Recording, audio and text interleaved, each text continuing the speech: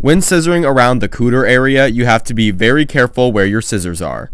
This is Kona, and she's a Cavapoo, and I get a lot of people that ask me, like, why are you holding the dogs underneath like that?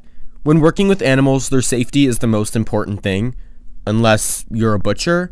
But say I'm scissoring and the dog moves, I would much rather get my hand than get a very, very sensitive part of their body. And also to those people, like, what do you think we do in the bathtub? Like, do you think I'm gonna leave the dog with chocolate chips around its butt?